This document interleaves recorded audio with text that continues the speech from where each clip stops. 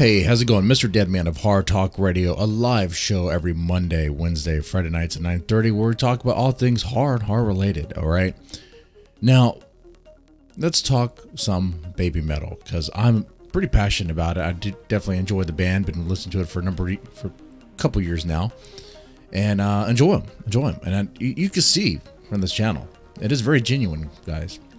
Now, I'm looking at this list out of Louder Sound, the top 10 best Babymetal songs of all time.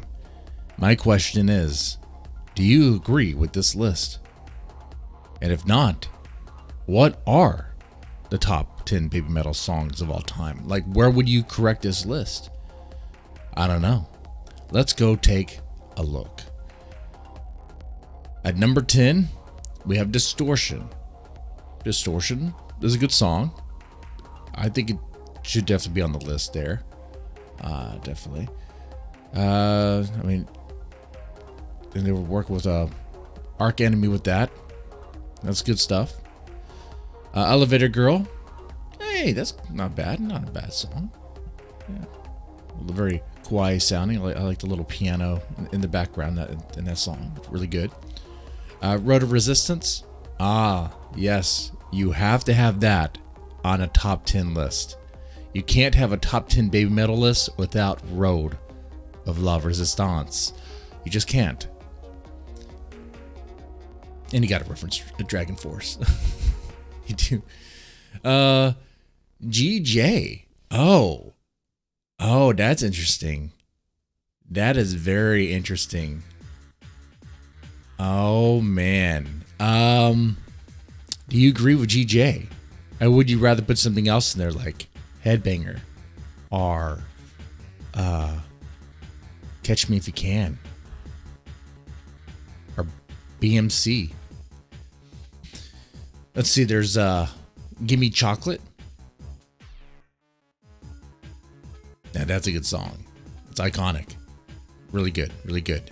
That's probably like one of my favorites. That's be one of my all-time favorites. I think I mentioned Karate quite a bit. Man, that's one I really like. Awadama Fever, yes, that's good. That's really good. You know what I haven't seen yet is Megatsune or Headbanger. Where are these tracks at? Metatoro. Ah, yes, okay. I think it's underrated. It's cool to see it on the list, but where's Headbanger? Where's Headbanger? You know, Metatoro. All right, the one. That is good. That is good. I like the '80s guitar soloing and all that. Now I'm surprised on number 3 though. I'm a little suspect about this list here. Rondo of Blood. Okay.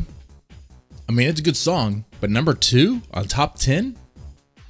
I mean, you guys know how a top 10 list goes, right? I mean, the number 2 spot is like the second best of all time Babymetal songs. Number 1, Karate? Look, I love Karate. I think Karate is a great song. It's like my go-to jam, man. But number 1? Even I would say that's incorrect. The number 1 is Megatsune. Come on now. Come on. Maybe Karate number 2. But, I mean, what about you? Like, what would you say about that, right? Like, where would you place these tracks? I mean, is this supposed to be the official list? I hope not. I hope not. Because if this is supposed to be the official list, where's other things like, oh, I don't know. From Dusk Till Dawn. Where's that? I know, where's that track at? Is it not here? I know you got the one. I'm surprised you don't have like No Rain, No Rainbow or Amore. And where is BMC? BMC is a good track. Where's Syncopation? Where's that at? You know? Like, I would totally get rid of GJ and put Syncopation there. Am I saying it right? I'm horrible with that name. Or put Megasune somewhere. I understand why Catch Me If You Can is not on the list. If you're going to have something like Awadama Fever or Give Me Chocolate, they're kind of in the same vein.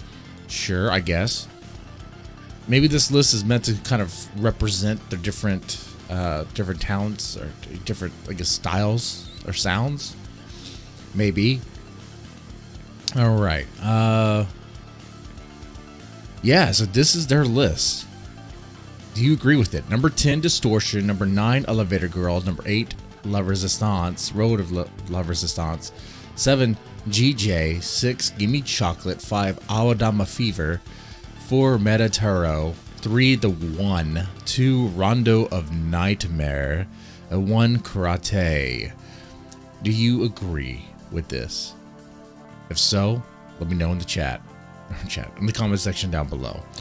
And y'all take it easy. You have a good one, all right?